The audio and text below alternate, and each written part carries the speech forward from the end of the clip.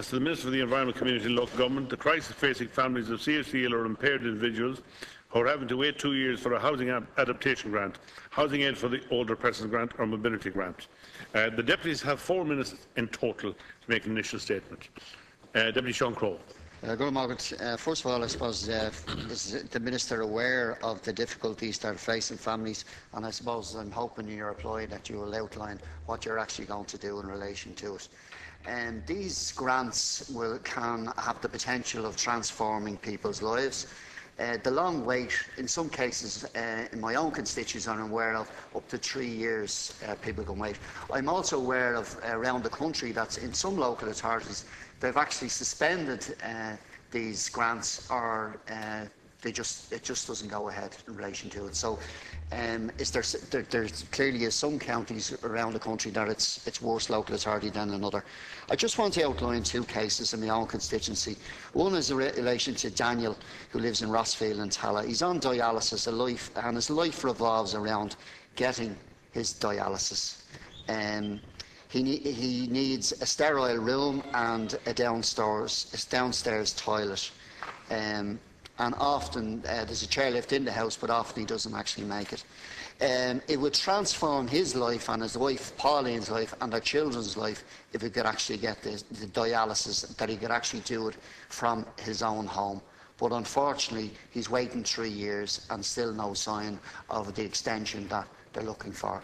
There's another woman in the area, Tracy, who's 20 stone now. She's on steroids for cancer. She's multiple cancers, and this is affecting her bones, and she's a couple of vertebrae on her back have collapsed, hence the weight, and not able to do exercise. With her weight, the difficulty there is that the lift to bring her up the stairs is not sufficient. So again, there's problems there, not only for a wash, bath, or using the toilet. She's relying on her children and her elderly father to look after him. Again, waiting 3 years for this life-changing housing adoption. Minister, how many families are in a similar situation as this? They're just 2 examples, but it's happening right across the country. Thank you, Deputy. Deputy Dessie Ellis. Minister, there are roughly 3,500 people on the waiting list for housing that are elderly or have a disability. That's just about 3.5% of the people waiting for social housing in this state. Many people placed on waiting lists would be able to go on to rent allowance. This is not much of a solution, offering unstable housing and perpetuating the poverty trap. But it is something when there is very little housing available. Unfortunately, for older people or people with a disability, this is not an option. They need secure and suitable housing which will meet their specific needs. That is why we have grants in order to make housing more suitable to specific needs and to recognise the priority people with special needs must take in the housing system. Like in all other forms of public service, it is the people who need the most who are catered for by the state, as the market is unwilling to. That is why cuts to adoption grants, a 40% cut announced in March of this year, are so devastating. This is the only option for many people who require specific tailored housing to meet their needs. They cannot go elsewhere, and the cut is a door slamming in their face. Recently I spoke to a young mother of 2, Victoria Gonzalez, who was very badly hurt in an accident. She spent a long time away from her family in hospital recovering. After painstaking rehabilitation work, she was ready to get back to some form of independent living and to care for her children despite her paralysis. Her courage and dedication facing down her misfortune was rewarded with no support from the state, and she was forced to live in a cramped room in Beaumont Hospital for nearly 2 years. Enda Kenny in person promised her a home, but nothing came of that August 2012 meeting.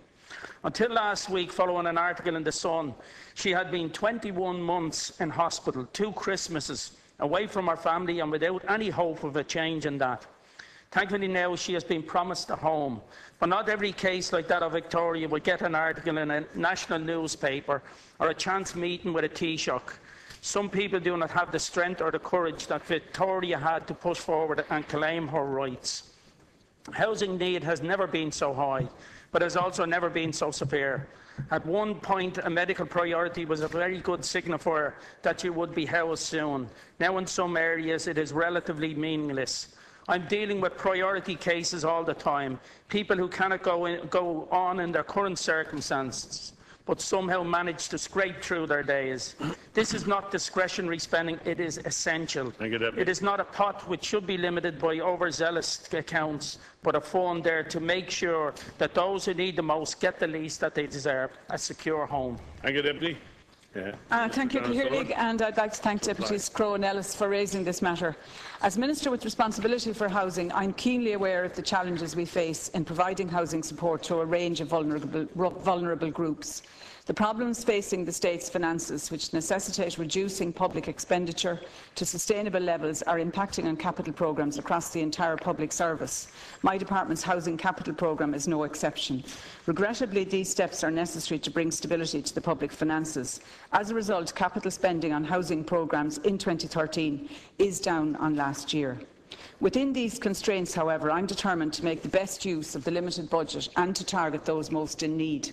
Accordingly, the social housing supply initiatives funded out of the Housing Capital Programme are now nearly entirely focused on meeting the particular housing needs of the elderly, people with a disability and the homeless.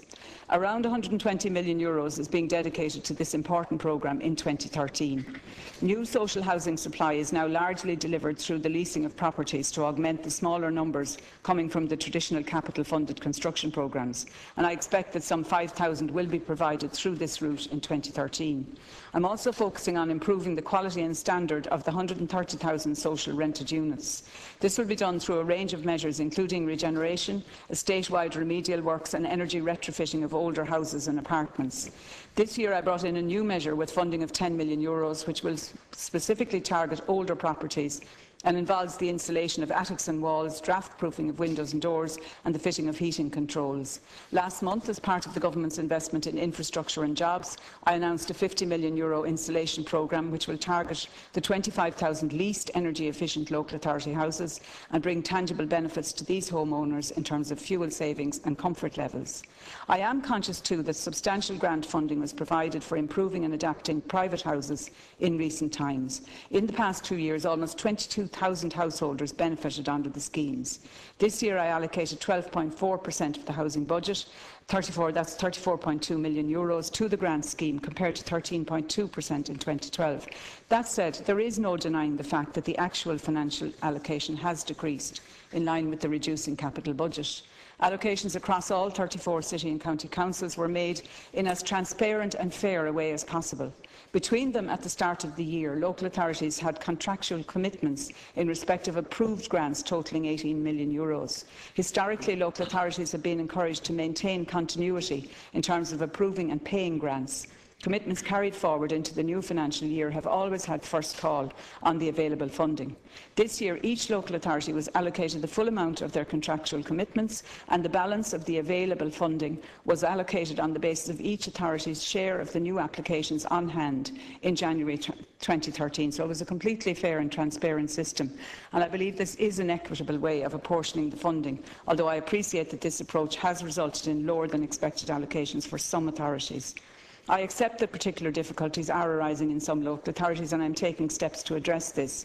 I set aside a small contingency to deal with these, and I approved additional allocations totalling €1.2 million for 13 local authorities. Both Dublin City Council and South Dublin County Council applied for additional funding from this reserve and were notified of supplementary allocations of €118,063 and €126,111 respectively on the 22nd of April 2013, bringing the Council's overall allocation for 2013 to €5,050,383 and €1.34098 respectively. Through active management of my department's overall housing budget for 2013, I am now in a position to allocate additional funding to two priority areas.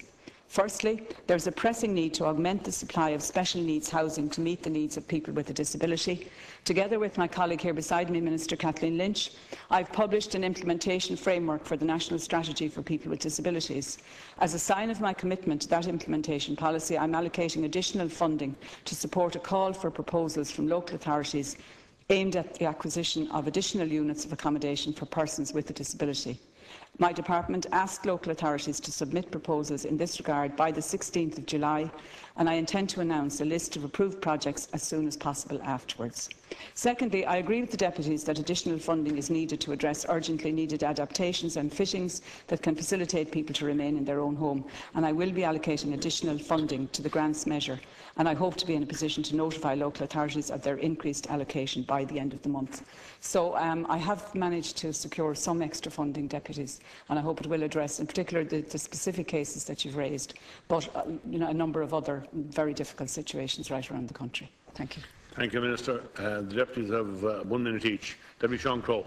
I welcome the fact that you've come up with some sort of additional funding in relation to it. I still would be, I think it'd be useful for the House to find out at some stage, what the actual waiting list for many local authorities is, and I'm getting, information off other TDs that, in some areas it's just not happening at all. So it would be terrible for someone that has a serious illness that, if they move from one county to another, it's better outcomes for them. And particularly in the area of dialysis, or someone that's actually stuck in hospital that can't get out, they're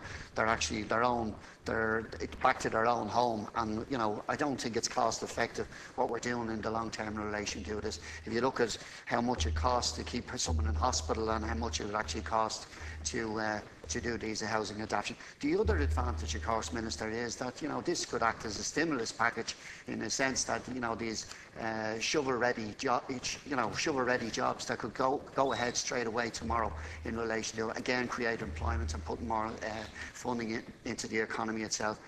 It's something that I think right across the House, if you can come up with solutions in relation to this. But there's a crisis out there, and the fact that, in my local authority, people are waiting up to 3 years. There's others that are probably waiting longer, Minister.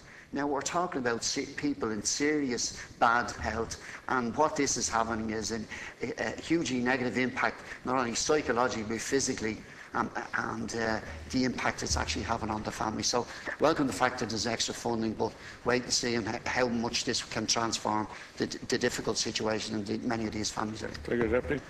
Deputy Ellis. Thank you, Minister, and I too welcome the extra funding that you're talking about. But it's also fairly clear that there's small but essential adaptations, whether in public or private, such as ramps, widening of doors and handrails needed, and they're put on a less priority list. And in Dublin City Council, for instance, I have a number of cases where people are in hospital and they can't get out, they've not been allowed out of rehab or out of the hospital, and the families won't take them out of the hospitals because they can't even get a ramp, they can't even get the door widened. It's just the basic thing to get them into the house and be able to get in and out of the house. And that's one of the problems, because there's absolutely no way they're going to get the adaptations that's necessary in this present climate, but at least have the opportunity to get in and out of their own home and be able to access it. So these are the problems that we're facing, and it's, they're being told, look, we'll go on the transfer list and we'll try and get you a place when it comes up, instead of adopting the house. And this is pulling people away from their communities, pulling them away from the people who helped them, pulling them away from the neighbours that have stood with them. And it is something that's to be deplored. We can't be going down that road. We should be able to look after our people coming out of hospitals, whether it's on dialysis or people that are grossly overweight or otherwise in some cases. So it is just unacceptable, and I just hope that we can, Dublin City have indicated they've used up all their funding to the end of the year, and it's mainly priority cases. So next year they have another list already prepared, and that is not going to be fulfilled. The amount of priorities there are massive, but we also could do these small things. And maybe this is something you could press the local authorities to do, these small things to at least get them in the door of their houses and out of these hospitals, so they can have some quality of life. Thank you, Deputy. Minister. Yeah, thanks. Well, first of all, to say to the deputies, and I think I've said this before at questions, that I am reviewing the scheme. We want to make sure that that the limits are correct and that we're using it as well as possible. In fact, and